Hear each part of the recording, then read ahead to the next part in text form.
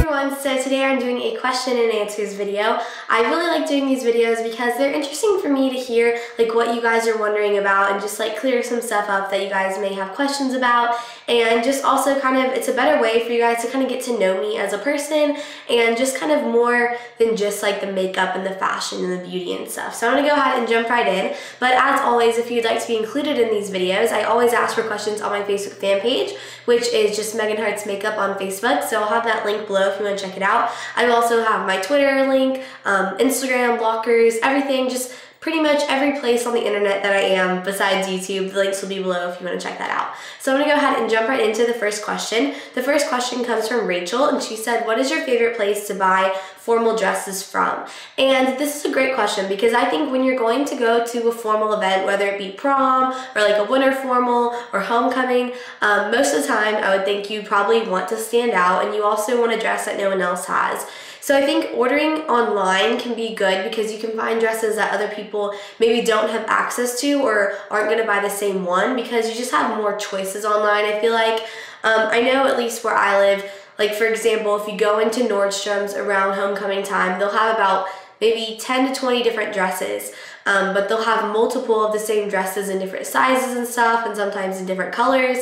And so if you go to like the store and you buy your dress there, a lot of the times other girls will have the same dress on as you, or they'll have the same dress but in a different color or something like that, just because they're all at one store. So I really do think ordering online can help you get a dress that no one else is going to have. The only problem is sometimes you don't know how it's going to fit or how it's going to look in person. So if you're going to order online, my favorite stores are definitely ASOS.com. I really like Lulu's as well.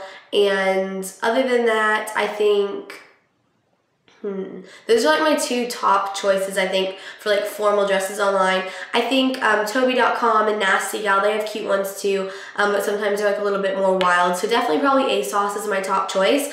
But what I would definitely do is order it early, so you have time for it to come in and look at it, and then if it doesn't work, you can go ahead and, you know, send it back and then find something else. For more formal dresses, I really like PromGirl.com. Rent the Runway is really cool. They have basically, you get to rent the dresses, and they're designer dresses, and then you can send them back after your event, so you don't have to keep the dress, which is great for things like prom and stuff when you want to get a big like floor length gown, but you kind of feel like, where else am I going to wear this to? I think Rent the Runway is a great choice. So overall, I would say I like to buy formal dresses and stuff and dresses for special events online, but definitely do it early to make sure that you have time, if it doesn't work out, to send it back. And just try something different, because I think it's always fun to be like the one girl that stands out in everyone. So the next question comes from Stasia, and she says, what is your favorite blush? And I'm kind of in the market for a new blush right now. I got the new Amazonian Clay, or it's not new, but new to me, the Amazonian Clay blush, and I really liked it, and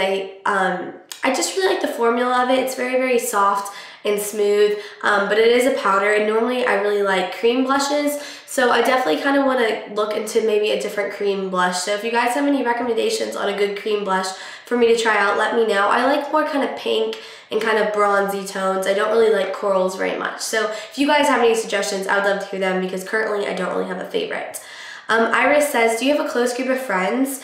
And I would say that I have probably about 5 friends that I really, really trust, and I feel like I can tell anything to, and that I feel like have my best interests at heart, just as being my friend and like being genuine and true. And then other than that, I have like a lot of friends that maybe aren't as close like emotionally and all that kind of stuff, but are still good friends and still fun to hang out with and stuff. I think in high school it's kind of difficult, and definitely like my friend groups have like changed and shifted over the years, but for the most part I've stayed pretty tight with like my smaller group of friends. But overall, I think with friends, you know, if you grow out of each other and you kind of just start doing different things, into different things, you know, it's okay to have friends that maybe you don't hang out with all the time, but they're still really close with you. And I just think that it's really hard to grow up and kind of change friends, but it's just kind of part of life, and just know that it happens to everyone, and it's just kind of how it goes. Emily says, how long are your extensions? And they are 20 inches, but she cut, I think, about almost 2 inches off the bottom, just to like trim them up. And I am going to do a full video all about them. They are like the little tiny ones that have like the little like beads If you can see, there's one of them. So it's just like a little tiny bead that like slips over your natural hair, and then there's the extension. And you can curl, dye, cut them, everything like your normal hair, because it is human hair. It's not synthetic or anything, obviously. And I like them a lot more than clip-ins, just because obviously they're in your hair always. You don't have to clip them in. I feel like they show a lot less than clip-ins, and they also are more comfortable for me. And I also think obviously they're better quality for some reason, just because when I would use clip-ins, I would kind of have to replace them like every 6 months. And I think this hair is supposed to be good for up to a year to a year and a half, depending on how gentle and how well you take care of it. But I will be doing a more in-depth video about my extensions and everything, just so you guys can kind of get more info on them, because I've had a lot of questions about them. Okay, the next question is from Inez, and she says, are you more extroverted or introverted?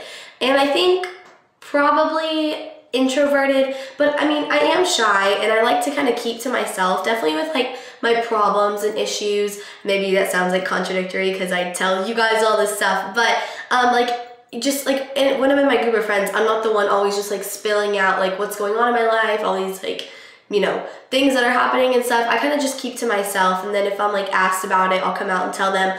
But definitely when I'm meeting people, I actually make an effort to be outgoing and friendly, because I think when you're first meeting someone, if you're really shy, it can come off as like you being standoffish or stuck up, and I definitely don't ever want people to think that just because I'm kind of shy. So I kind of like force myself to like, you know, be like, hi, I'm Megan, nice to meet you, and like try to like, I don't know, just do that, because I feel like once you do that, people always have a positive reaction. Like if you go up to someone with a big smile and you're really friendly, like more often than not, like if they're like a nice person, they'll be nice back and friendly back to you. The next question comes from Bailey, and she says, do you think being sexually active before marriage is acceptable? Do you encourage it? What are your thoughts? And I think this is such a controversial and like personal question, and I really would like to make a video kind of going more in depth just about like the pressures on girls and like the pressure to just, I don't know, maybe that guys are pressuring you, or maybe you feel like all your friends are doing it, so you feel like you kind of want to do it too. And just like being ready, and I guess just also just knowing that like it's your complete choice on when you want to do something or if you don't want to do something, and just not letting other people affect you. And I feel like there's no real answer that would work for every person, because every person is different and every situation is different. But I definitely have a lot of just like stories and thoughts, and just from my friends and people that even aren't my friends, and just hearing different stuff and like having different girls tell me different situations. I think I really could give you some good guidance and some just kind of non-judging guidance and just information and stuff. And I know it's kind of hard to talk about that stuff with your parents and stuff, but it definitely is something that you need to discuss and that you need to talk to with someone that you trust and that you just look up to and that you really do trust, because it is a big deal. And I feel like I would have to have more of like a more in-depth video to like answer those questions and stuff. But let me know if you guys would be interested in that. If it's too personal and not something you guys would want to see, let me know. But yeah, just let me know in the comments, whatever it may be. Jenny says, what's your favorite chick flick? I really like Bridesmaids. It's like the funny chick flick I would like to watch. I love 13 Going on 30. That is one of my favorites with Jennifer Garner. And I love how it's like in the 80s and stuff. It's just so cute. I also really like A Walk to Remember, which is like my favorite like romantic chick flick. Yeah, so those are like my favorite chick flicks. Mean Girls, of course, everyone loves that. And Jenny also says, what is your favorite horror movies? Scariest movie, in my opinion, I think is The Hills Have Eyes, just because the whole setting and the whole thought of being like out in the middle of nowhere just is scary to me. I actually saw the new Texas Chainsaw Massacre in 3D yesterday, and I didn't think it was that great. I thought it was going to be more of like an explanation of that, but it was just a bunch of like bloody killing and stuff. But the new horror movie called Mama, which comes out pretty soon, looks really scary, and I think I'm gonna go see that. I personally love scary movies, but yeah. So Jessie says, what's your worst injury? Definitely probably when I broke my nose. I broke my nose when I was in 6th grade, and I was at cheerleading camp, and we were doing a basket toss, and I was looking up to catch her, and she was coming down, and I don't know what happened, and somehow she kicked me in the face, and then my nose broke. And at first I was kind of like stunned and I didn't cry, and then it started to hurt and I started to cry, and then I had like a black eye for like a week, just because I guess where it hit my nose caused my eye to be black, and I don't know, I never had to like get surgery or anything on it, but yeah, I did break my nose, and that was just painful, and I don't know, definitely probably the worst injury I've had. I've never really broken any other bones. I think I broke my toe, but I mean, that wasn't that bad. Sylvia says, why have you not been as consistent with making videos? Well, I was sick, really, really sick, and I never get sick, but I was sick for like 2 weeks straight. You could hear it in my voice. I just felt horrible, and that was even after I felt a lot better, actually, which is kind of funny, because before that, I literally just, I was so sick. And then other than that, I was on Christmas break, so, you know, it was just really hectic with the holidays and family and just going in and out of town and, you know, holiday parties and all that kind of stuff. And then a lot of my friends are actually in town from college that went away for school, so I just wanted to spend time with them and like hang out and see people that I haven't been able to see since like summer. So I guess that's why I kind of haven't been making videos as consistently, but I'm definitely getting back on track. I definitely want to make them more consistent, and I definitely will try to do that. Kristen says, what's a bad beauty habit that you have? Definitely picking my nail polish. Like when I'll just be bored, I'll just start like peeling it off, and that's bad because then it's all chipped and messed up. Another one would be brushing my hair with a brush when it's wet, which I know you're supposed to use a comb. Sometimes I just get impatient with a comb, and I'm just like, I just need to get my hair straight, and I'll use a brush, but you really shouldn't do that because it can break your hair and stuff. Ashley says, did you like the movie Pitch Perfect?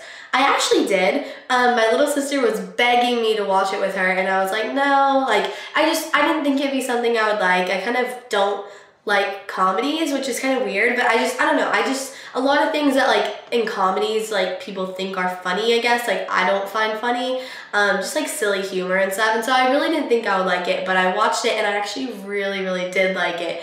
So if you have been bothered to watch Pitch Perfect and you don't want to watch it because you think you won't like it, definitely give it a try, because I actually really did think it was hilarious, and it actually was a pretty good movie. Keisha says, do you ever want to get a tattoo? And I've talked about this a little bit, but yes, I think eventually I do. I think actually my next thing is going to be my second piercing, like my second earlobe piercings. I'm not sure if I want to do 2 or just 1. I mean, let me know what you guys have, like if you would do 2 or 1 or whatever, but I definitely kind of want to do that. And as far as a tattoo, I'm kind of not great with pain, so that would be the kind of, you know, the downside, but I'm really obsessed with like angel wings and the whole thought of angel wings, and I definitely would want to do something kind of in memory of Ben and something with angels and like angel wings. So I'm not sure where it would go, what it would look like. I know angel wings would be kind of detailed, so that probably would be kind of painful. But yeah, if you guys have any ideas, let me know. I'm thinking somewhere on my back maybe, so it can be hidden if I want, or I don't know, maybe somewhere like on my, I don't even know, honestly. But yeah, if you guys have any suggestions, let me know. But definitely something with angel wings. I just think they're so pretty, and I love the meaning behind it, and just, I don't know, it'd be perfect for being in memory of Ben and everything. So those are all the questions I'm going to answer today. Thank you guys so much for watching. I will see you very, very soon, and I hope you guys have a great night. Bye, everyone.